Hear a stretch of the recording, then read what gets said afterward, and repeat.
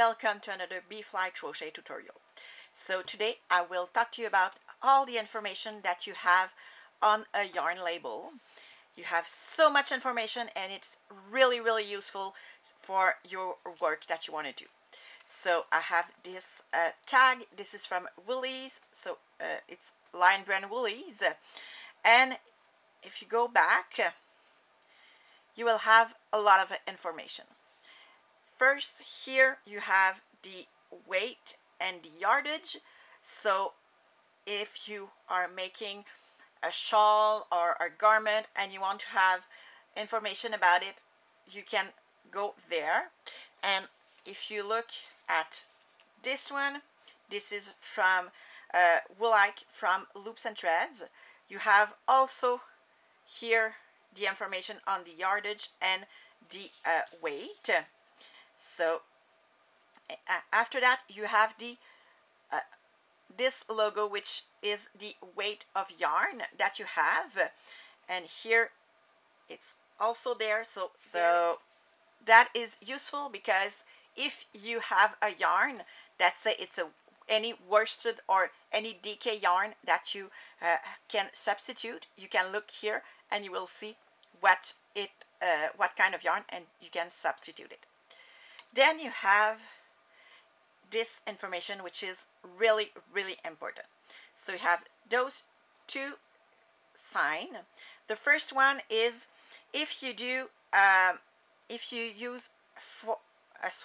a swatch 4" by 4" or 10 cm by 10 cm, you will need in knitting 18 stitch and 24 row using 8 or 5 mm needles.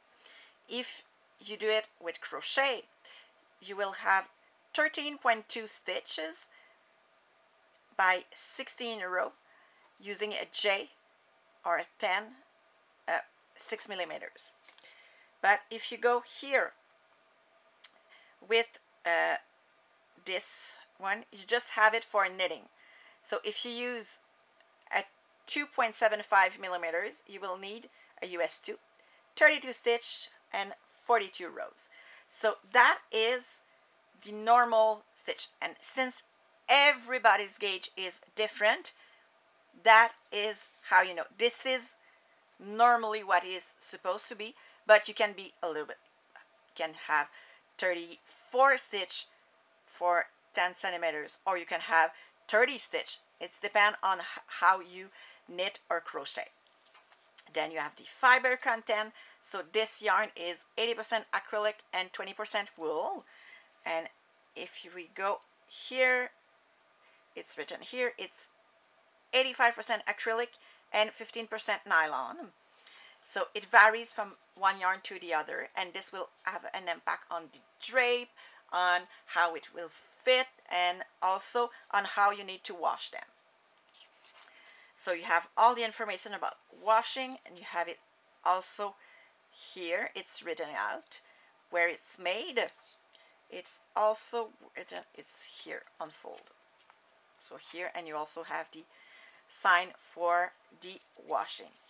So you have a lot of information on tags, and you need to read them carefully to make sure that if you want to make something that has a specific gauge, you can go and see between there, but it's not the same. You always need to do a gauge swatch, but you can have some information on your